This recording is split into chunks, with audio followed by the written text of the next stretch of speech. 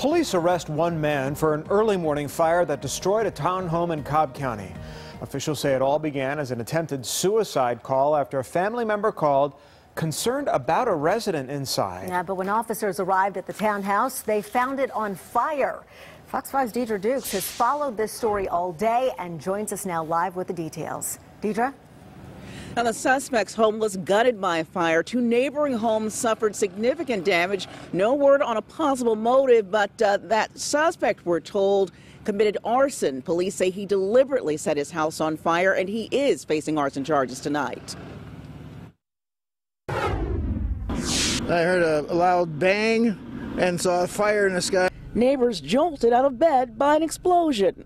The flames were kind of rocketing up, probably 30 or 40 feet in the sky, in the air. Davin McCoy and others watched helpless as this townhouse went up in flames. They said that that the lady had made it out, and we weren't sure about the husband. It didn't take long for investigators to determine the fire at the residence in the Indians Hill neighborhood was deliberately set.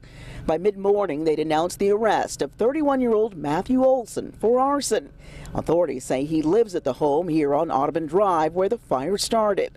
First unit on the scene found heavy fire blowing out the garage doors and extending into the second floor. Cobb County Fire Lieutenant Dan Dupree tells Fox 5 fire crews initially responded to a 911 call from family members. One of them, Olson's estranged wife, concerned he was going to commit suicide. The unit that was responding from Station 21 noticed a glow in the sky, and reading the comments on the computer upgraded the alarm to a fire, a residential fire. Residents in two neighboring buildings woke to a nightmare as the fast-moving blaze spread to their homes. They all made it out safely. But Olson remained unaccounted for. After an initial search of his residence, crews determined no one was inside.